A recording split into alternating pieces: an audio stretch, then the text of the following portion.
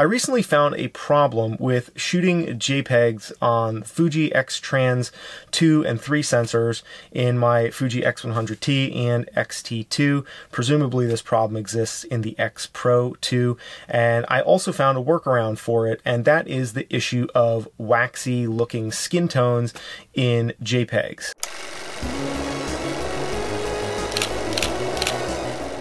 Hey guys, my name is Steve Reichert and you're watching the Adventure Photo Show. This is all about helping you own your story through adventure and then tell that story with a camera. And if you're interested in taking that journey and being part of that with me, make sure you subscribe to this channel. I found out about this issue recently because I've been shooting a lot with my Fuji X100T, which has the older X-Trans2 sensor, same as the X-T1 and I believe a variety of other X series cameras. And then of course I recently got the X-T2, which has a newer, sexier, upgraded X-Trans 3 sensor. And basically the issue is that if you're allowing the camera to process JPEGs internally, so if you're not exporting your images to Lightroom or some other third-party software to process them outside of the camera, but the camera is doing the processing, that at higher ISOs you will get this waxy looking image when, at least in the skin tones, when you're shooting people. And this is something that I have not run into because typically I don't let the camera process JPEGs. I actually enjoy processing the raw photos, and so I shoot everything raw. I do the processing in Lightroom. A Reddit user by the name of Veiny Pickle, I'm assuming a fellow, told me about this workaround, which basically boils down to underexposing your images in camera and then processing them in camera by adding in exposure, so that effectively what you're doing is you're limiting the ISO when you're shooting JPEGs that are being processed in the camera. So typically what I do is I let my ISO roam wherever it wants to go in order to control and manipulate my shutter speed and my aperture manually. And as long as I can get those effects dialed in, I'm not really too worried about having an image deteriorate in quality with either the X-Trans2 sensor from the older X100T or the X-T2, because I know that since I edit my raw files in Lightroom, I don't have to worry about this waxy skin issue. And what happens is if you allow that ISO to go higher, and it's certainly more noticeable in the older X-Trans2 sensor than it is in the X-T2, which has the X-Trans 3 sensor, but it still does happen with the X-T2, and presumably it also happens with the X-Pro2, although I have not shot with the X-Pro2 personally, so if I'm wrong about that, I apologize. And if you guys know anything about this, I would love to hear from you guys in the comments. I just wanted to share this because I found out about it and I thought it could be useful to you guys, and also I may use it at some point in the future if I do want in-camera JPEG processing from any of my Fuji cameras.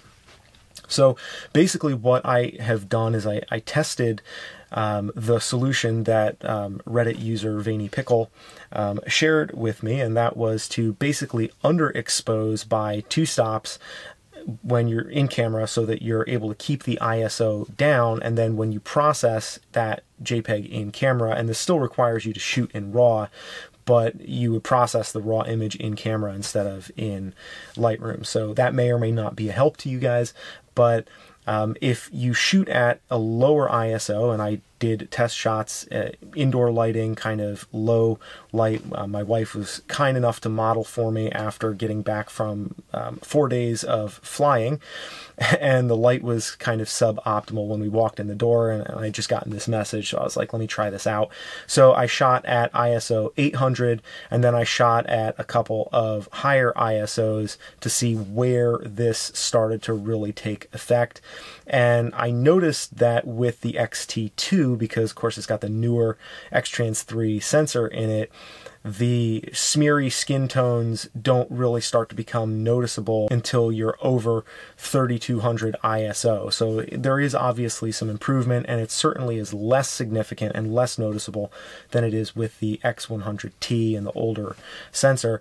But shooting at ISO 800, I was able to get a lot more detail in the JPEG, even though in camera, looking at it before I processed it, the image was pretty underexposed. So when I created the JPEG out of the RAW, I added 2 stops of exposure through the push-pull sub-menu in the RAW processing dialog there in the camera, and then I found that that actually was a great solution. I'm actually going to make a separate video giving more details about why I like to shoot RAW, and not just from a standpoint of having higher image quality. For me, it's a part of the creative process that really happens when you're editing stuff on your computer, and it's a little bit more deliberate.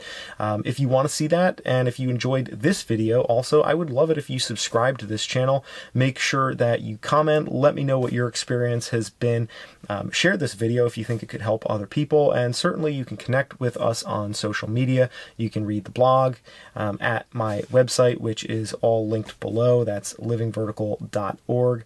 And if you're interested in supporting this channel, you can get printed work of mine as well as ebooks, all and exclusive other insights from visiting patreon.com/livingvertical, because those of you who are supporting this channel and the work that I'm doing, the documentary projects that I have upcoming for 2017, which I'm going to be telling you about in the next week or so. I'm kind of behind on some videos here just talking about technical stuff.